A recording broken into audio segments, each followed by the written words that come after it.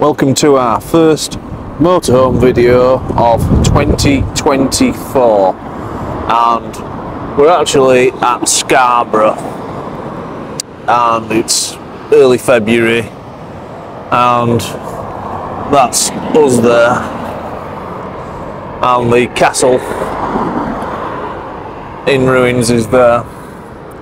So we're going to go see what we can find in the town. The good news is we're on a free parking deal, as we're free in February. There's actually a purpose-built skate park here, not very far from where we parked. Unfortunately, I've forgotten my skateboard. So we're just ascending these very windy, twisty-turny paths all the way up to the castle to see what we can find.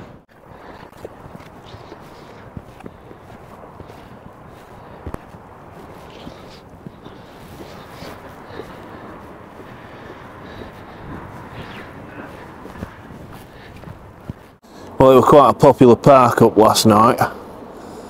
We did have a bit of noise. That's Talbot down there, and a few boy racers. They disappeared around 10 o'clock, and there was one on blast, and then after that the biggest noise was caused by the wind, and it's conveniently located near a toilet block. The price of spending a penny is 40 pence. Get you set up, Katrina. Up here. You going up? You ready? Yeah. No chance. Slippy as hell. Upper Cornbrash. If you're in a hurry, you can always use the steps to speed things up a bit. Obviously, the higher you climb, the view gets even more rewarding. And I think we're pretty close to the top now. Well, Albert Park.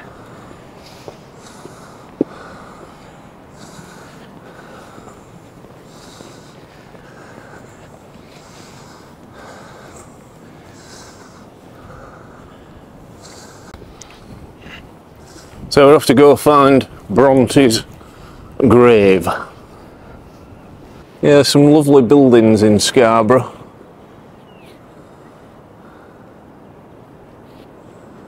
That's where we've came from, that arch there in the distance. And some nice cottages here. Could be a perk of being a coast guard. We're getting a little closer. Well, after a couple of misleading signs taking us either side of the cemetery, we found the actual grave, and it was a lot easier than we were led to believe. So we've got Bronte's grave signposted. It was signposted down this way, then signposted that way. But actually, if you are looking for it, it's right up at the top near that big monument and that seat where the people are sat. That is where the grave is. So it's a bit bonkers, this signage, but hey ho. The 50 odd steps. There were about 50 odd, I counted.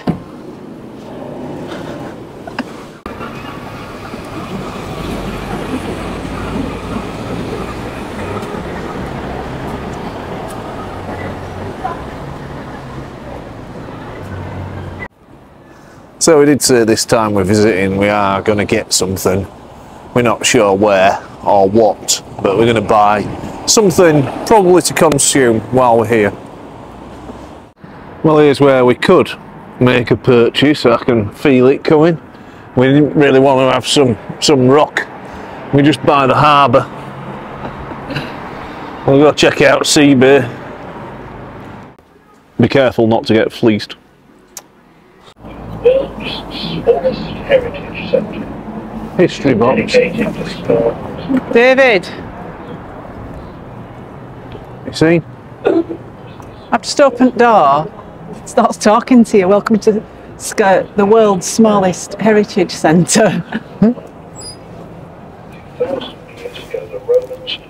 It's quirky, isn't it? It's a good repurposing for telephone boxes. Years ago, Viking raiders had a base. You spend hours in there. The name Scarborough comes from If you're not claustrophobic. languages. Well, we still haven't made a purchase.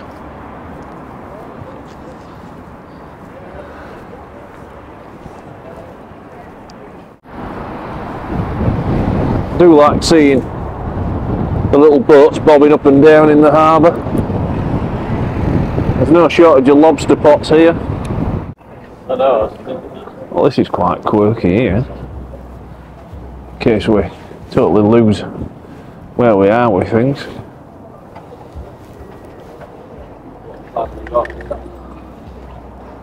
It's a mine of information. I wonder if he knows in there how it works. Probably not. I just tried breaking and entering, but it's locked. You tried breaking and entering to a police box. I was like, Is somebody off duty? yeah, unfortunately.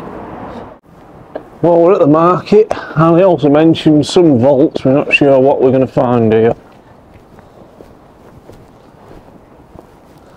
Oh, Something all to do with them sounds. Could have been here till March, like I say. Well, these are the vaults. A lot of quirky little shops, from what I can deduce. Going out in the main market. Just having a look round.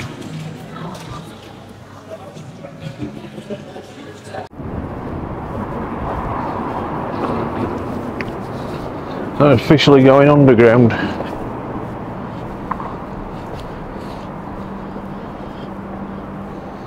Going underground. huh? I think we're going underground for long.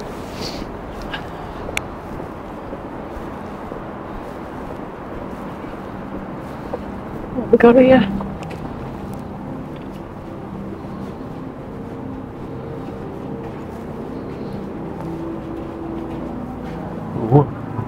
In here. It's an interesting experience. Bit zen, innit? Yeah, that's right. Good.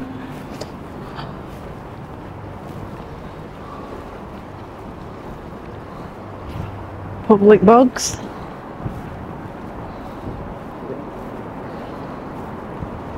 That's a little surprise. Yeah.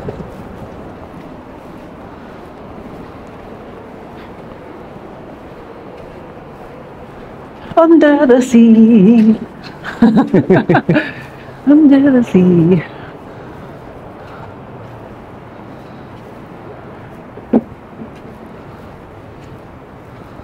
And we're not going to take the tram, we're going to walk round.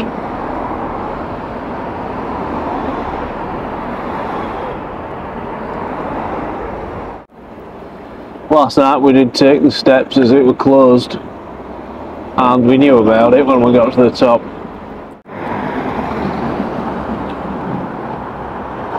And off she goes.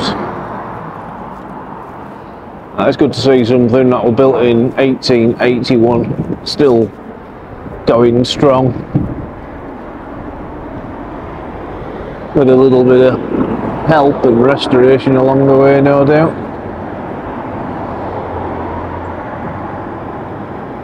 I think that's where I've come down before, down there. What, Coney Island? No, down that, like a street on the bottom here. Yeah.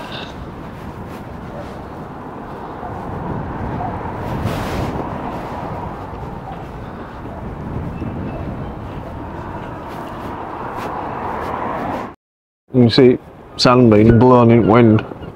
Good, isn't it? It is.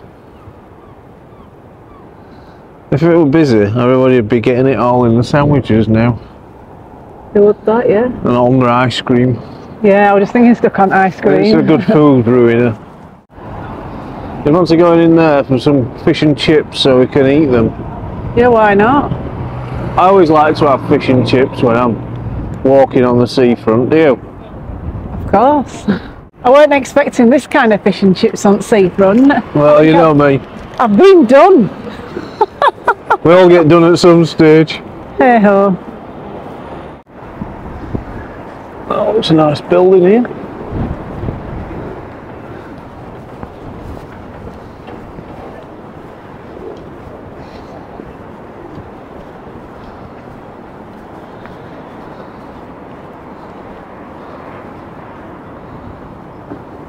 Heritage Trail.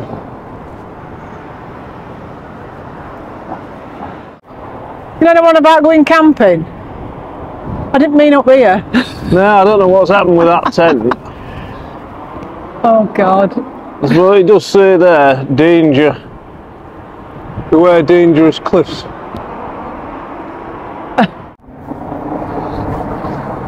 I think we just worked out here. This is the coastal erosion area. So they've built all this walkway and there's measures in place to prevent any further erosion. It's quite nice actually. Yeah, and there are things you might see here on Marine Drive. It's quite a good walk this, all the time we're on it. We keep seeing these little reminders of things, you know, like snapshots in time. And I do remember when that hotel did slide into the sea back in, I didn't realise it was that long ago, but it was 1993. I can remember people were selling t-shirts with it, as most of the building was still up and it was just like the annex in the sea. Flipping back to the Anne Bronte theme, we've just learnt that she died aged 29, suffering from tuberculosis. This has got to be one of the noisiest roads ever. Last night when we got here, we wondered what on earth was wrong. And don't park up if you're in a motorhome here. You are discriminated against. 11 while 7, and rumour has it you will get a ticket. Well, it has been a bit blowy. The good news is we're getting very near, and there's many a motorhome enjoying life by the seafront. There's another information plaque. There's honestly too many to show you.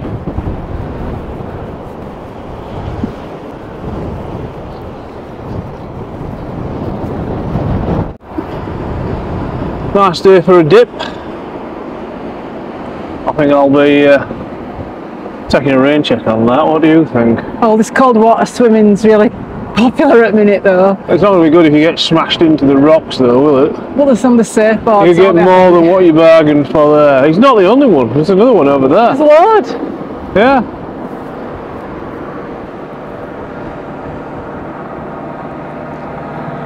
Looks a bit ferocious to me.